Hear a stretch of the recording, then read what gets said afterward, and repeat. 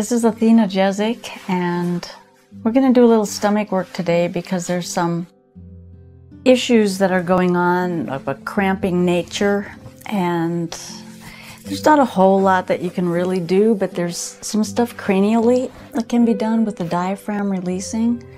So I've got my one hand underneath her on her sacrum, it's L5S1, and I'm just going to set the other hand on top and engage, letting the energy from one hand to the other hand kind of meets in the middle, and then you can feel that connection. If you can't feel it coming from hand to hand, then you'll just feel it on the body. Again, it's an interfacing with the body.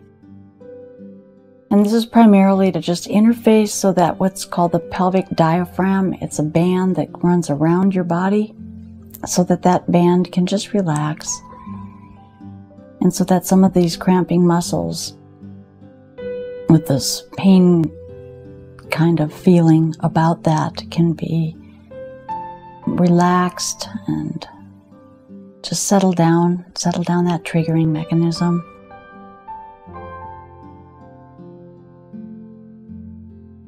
And what I'm feeling under my hands is just, it's a softening. It's just a softening.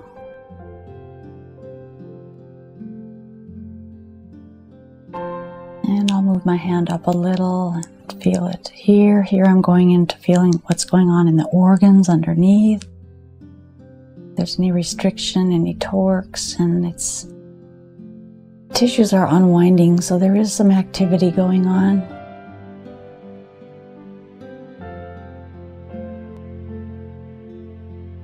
It's been a pretty intense discomfort.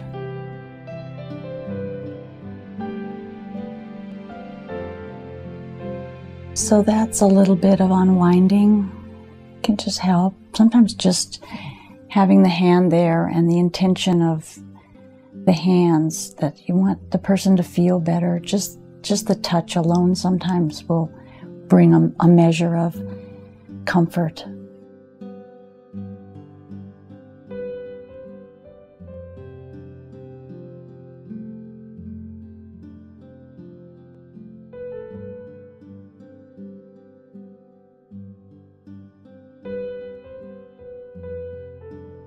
Yeah, it's unwinding a bit. I know it probably isn't much of a spectator activity to watch this, but there is quite a bit going on, and but not only on the top hand, it's also on the bottom hand.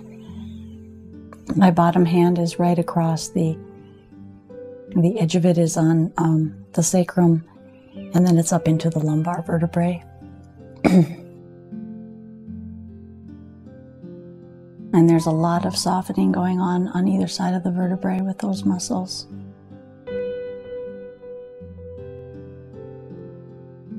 Okay, and then the other thing that I can do for this type of thing is open up the lymph and just feel the quadrant here, the two quadrants of the lower quadrants, and what's happening as well, which oftentimes does happen when there's discomfort like that, is the fluids don't flow very well.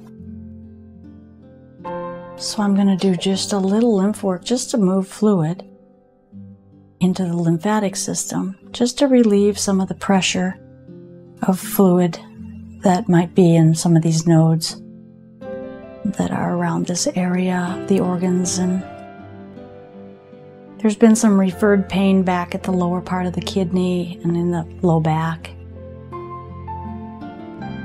It's not really that the back has got the problem, but it is feeling the referred pain. And just to get a little bit of fluid movement into the,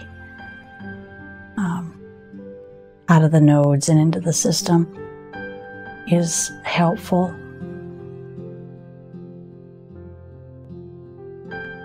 There are some herbs that are good for muscle cramping, for abdomen cramping, that you can research.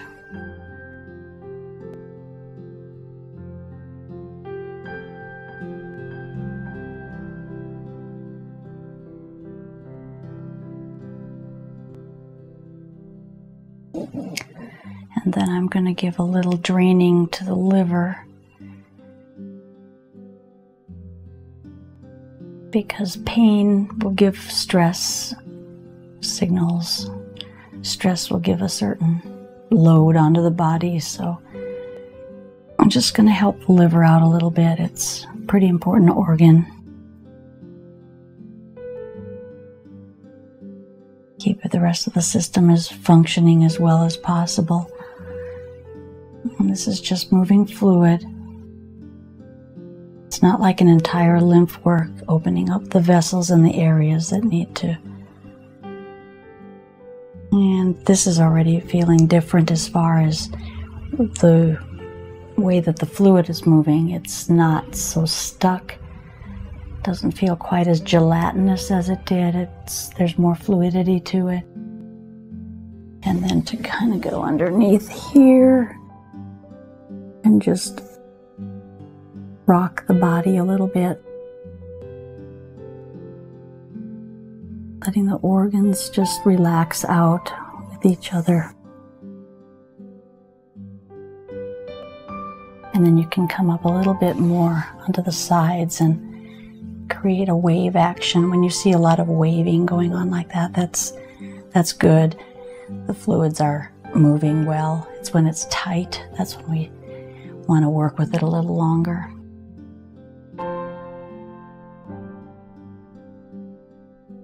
Yeah, so that's what I would do for just helping to relieve a little bit of the muscle tension for cramping and not so well feeling stomachs and intestinal tracts.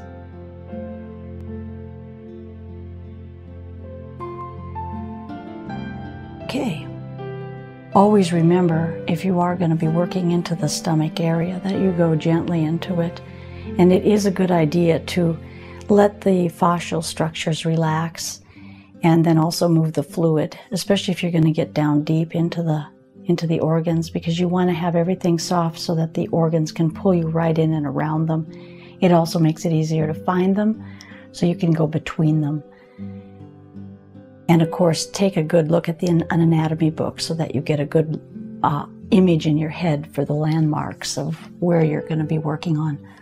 Although in some cases there's a lot of distortion that happens to the organs, particularly in very heavy people. Sometimes the stomach and the different large intestinal stuff will shift positions. So if you're working on somebody that has quite a bit of weight, you'll want to really pay attention to what you're feeling, because some of that can be shifted, and the stomach, rather than being here, can be slipped over to the side or the other side or dropped. So that's another reason why you don't want to go quickly and heavily into the areas of the organs. Okay, this is Athena Jezik. Thank you for your time.